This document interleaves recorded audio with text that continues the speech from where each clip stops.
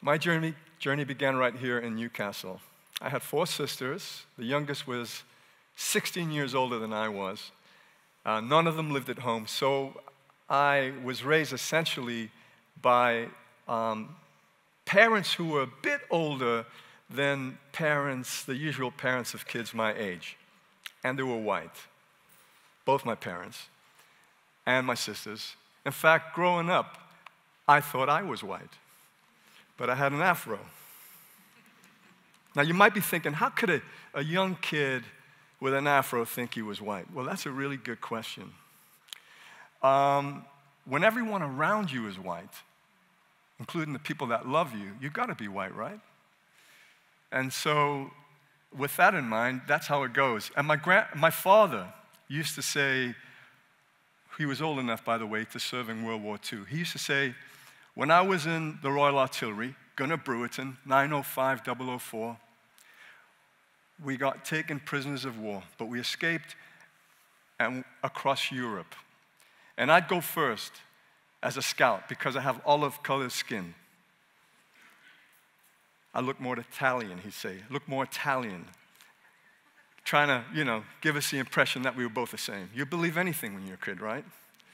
So my father was a park keeper. So we had the rare opportunity of living in Jesmond Dean in the house by the stepping stones that crossed the river, flowed down to the waterfall. It was a magical place to live, like what you'd find in a mythical story, with its secret passages, secret paths, tunnels, caves, and a plethora of trees where my imagination could roam endlessly. But like most mythical stories, there was a secret. And when I was about to turn 12, the whole world began to change. And we moved from a small house in Jesmond Dean to a Queens Court, a 4-story apartment block in the city. Suddenly I was going to high school with hundreds of kids, all of whom were white with a few exceptions. And when my new friends were asking me why my parents were older and white, I didn't have an answer for that. Something felt off, and I had this feeling that something was out of place, and that feeling grew and grew as time went on, until someone knocked on our door. It was Cookie, 16, 17 years old, a young boy, a distant friend of the family. He was looking for a place to stay, which was highly unusual because he'd never been to our house before. We hadn't seen him in years. But my parents said yes and didn't ask any questions. Later that day, he and I were playing soccer on a patch of grass outside the building. And out of nowhere, he said to me, "Do you know who your real father is?" Well, I started to laugh, assuming he was talking about my older than usual parent with the olive-colored skin who's Italian. Right. But then he said it again. "Do you know who your real father is?" "I know where he's from. He's from Africa." "Huh? Africa?" I looked at him straight in the eye to see if he was fooling around, but he didn't blink. At first I was confused. My real dad is not my real dad? And then I was angry. How could a distant friend of the family know more about me than I did? I felt betrayed. But then there was another feeling that came over me that was far more overwhelming. And it was the feeling that I was looking in the mirror and seeing myself for the first time. And with it was a surreal sense of relief and an immense sense of joy that filled my being to the core. It was as if someone had just torn open my chest, and deep within was a treasure that I had not ever known was there. It was miraculous. It was a revelation. The next day, Cookie left unannounced before dawn. It was as if he was a divine messenger who'd been sent and then left. I didn't say anything to my parents for a couple of weeks. I just had to let it all sink in. It was a lot to digest. But when I eventually approached them, as awkward as it was, they gracefully acquiesced to the truth. And the truth was this: the two people who I thought to be my mother and father were actually my grandparents. My youngest sister, who was 16 years older than me, was my mother. And my father was an African man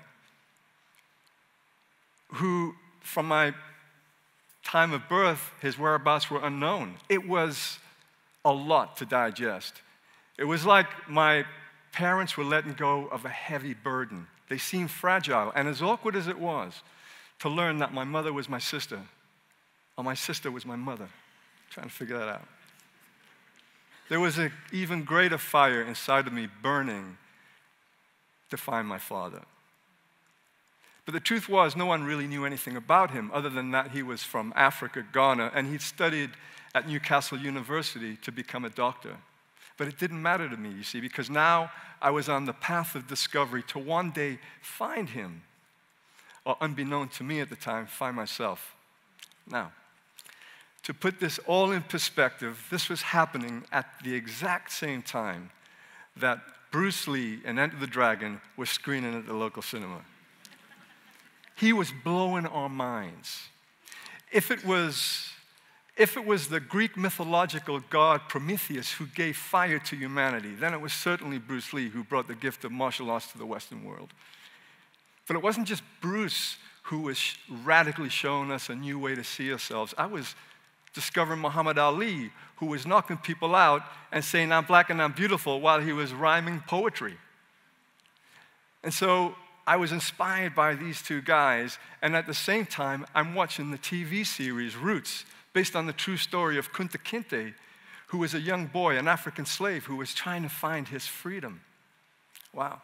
So I had a lot going on right there. With all that happening in my world, I felt the calling, and I joined my first Kung Fu class. And my first teacher was Robert Tin, and then the legendary Steve Babs, and then I call him the great Neville Ray, who's my brother. And there have been other teachers and other guides who have led me down the path who I thank. But if Kung Fu wasn't enough, I also joined the West End Boys Boxing Club. And the coach there was this guy called Phil Fowler, and he was the epitome of what you'd find in a Rocky movie, except with a Geordie accent.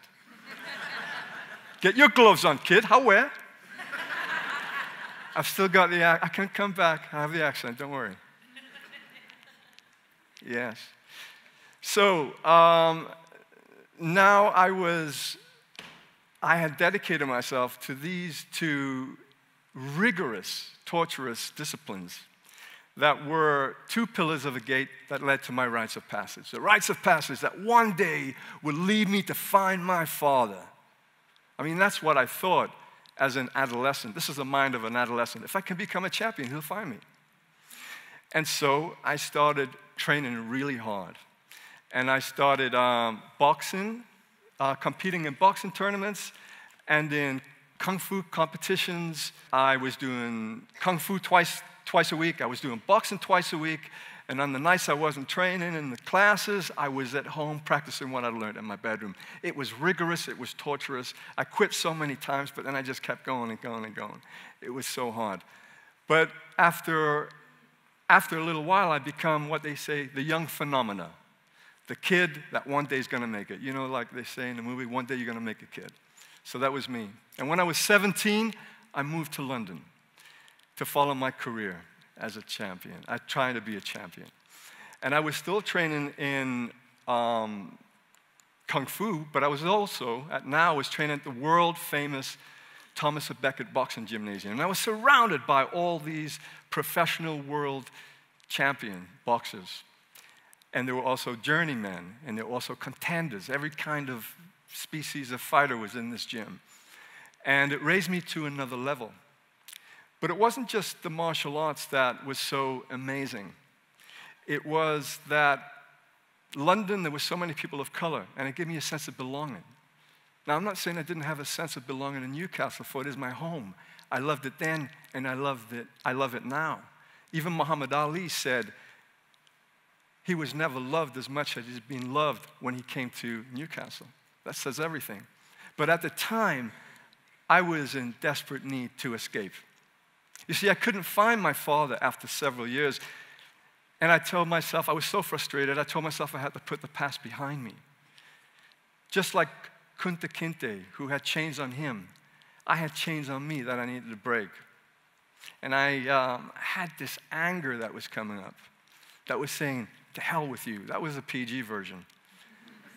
I don't need you anymore. I looked for you. I couldn't find you. You deserted me. In fact, I don't need anyone. All I need to do is to be a champion. That's what I will do. Then I don't have to rely on anyone. See, that was a lot of that was unconscious. But what it did was it allowed me to release him, and I was able to move forward. And then I was free. And then I created a new identity, and I became the Jedi. That's my fighting name. Or the Jedi became me. And like all Jedis, the Force was with me. And I started winning competition after competition after competition. I became, for example, the first nationally ranked fighter to be ranked #1 3 years consecutive. It was unprecedented. I won numerous British championships, numerous European championships, 5 times world kickboxing champion. I was fighting transatlantically on both sides of the Atlantic, in the USA and the UK simultaneously, winning the Empire State Championships, light heavyweight division, and the Bermuda International Championships, light heavyweight division. These are like prestigious events in the sport that I'm in. So they were kind of like, it was a big deal. And it wasn't just fighting to win. I was actually reshaping the sport in some ways and impacting it in a profound way. You see, winning to me equated to a sense of belonging. It equated to a sense of freedom, a sense of identity that nothing else could give me at the time. And then it stopped. I decided that I wanted to redirect my energy and go into a different path. And so I had become a father, and I moved to America. I wanted to conquer Hollywood. But I found out you don't conquer Hollywood the same way you do conquer people in the ring. And I joined this acting class called the Beverly Hills Playhouse. And there was this coach, this teacher, was this guy called Milton Katselas. And he spoke like the boxing coaches I knew. He'd say things like, you gotta leave some blood on the stage. Or if you go down, get up, wipe the dust off your gloves. If you can't see, just keep swinging. I'm like, wow, I like it here. Beautiful. But the thing that really blew my mind is when he said, dare to be an artist. Huh? What? Dare to be an artist. As if being an artist was equally as challenging as being a fighter. How's that possible? But it sounded like a challenge to me. And so I ventured down the road. And what I learned was, I learned how to look at myself in a new way. And I learned that I had covered myself with layer upon layer upon layer upon layer upon layer upon layer of armor. 20-inch steel-plated, fully riveted armor, head to toe, with gold cufflinks. I mean, seriously, that's what we do, right, though? When we go to battle, we do that so nothing can get in to hurt us. But the problem is, nothing can get in to love us either. And I realized that I had cut the search off to find my father. And now that I was a father, I wanted to find my lineage. And so I started taking more of this armor off. Dare to be an artist. Ouch. Dare to be an artist. Ouch. It's weird, trust me.